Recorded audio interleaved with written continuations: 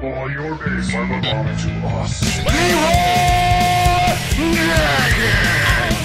I used to be an adventurer like you. Excuse us, Mr. Logan. Mother of God. Hey guys, Kingopersia back, and this is my video on what is an MMORPG with cinematics. Now, cinematics, obviously you've seen cinematics if you're a gamer. They are those really highly rendered videos that show a scene from a game. And they were done in the old days to show what happens in the story, but nowadays the games are so seamless that they don't use cinematics as much as they used to. They're mostly just used for trailers. But MMORPGs still use cinematics as well.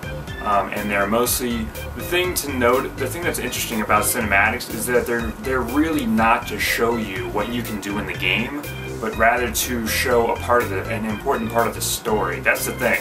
When World of Warcraft came out, a lot of people thought the cinematic for that was to show you what you could do in the game, but it really wasn't. It was just to show you, to give you an idea of the environment and parts of the story. And I thought that was interesting to note.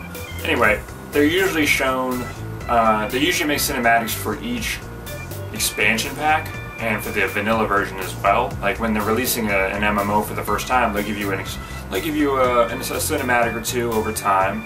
And then when the next expansion pack comes out, that comes out with the cinematic. That's how World of Warcraft did it. That's how Star Wars: The Old Republic did it. Although they had 3 cinematics for the first game. They haven't done cinematic for Rise of the Hutt Cartel just yet. I haven't seen one of those yet, but there's one for Elder Scrolls Online as well. And so yeah, that's about it. There's not much to them. They just show you different parts of the story, like Burning Crusade for World of Warcraft. That showed Illidan for the first time since seeing him in Warcraft Frozen Throne. That was to show you that he was going to be the big bad boss at the end of the expansion pack. Another one is the cinematic for Mists of Pandaria. It starts off with the orc and the human fighting each other on Pandaria, and that was actually a really important. If you just watch the cinematic and you don't play the expansion pack, you can just assume it's just some guy and some orc fighting each other on Pandaria and they discover Pandaria. But if you play the expansion pack, you later find out that those were important characters. The Pandaren that they ran into, that was Chen Stormstout, I think. Then there was that human and the orc. Those were important characters. They turned out to be important characters in the expansion pack. And that's what cinematics do. They give you a certain part of the story that has some weight in the overall storyline, and then they flush it out into the game and they let you discover who those people are and what their importance is, what their significance is. So that's the interesting thing. They just weren't what people thought.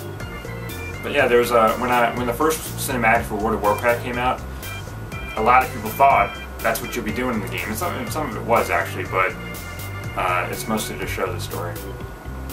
That's it. Yeah, that's about it for cinematics.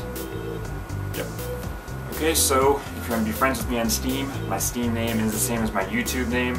And don't forget to like this video and like my Facebook. Facebook info is in the description.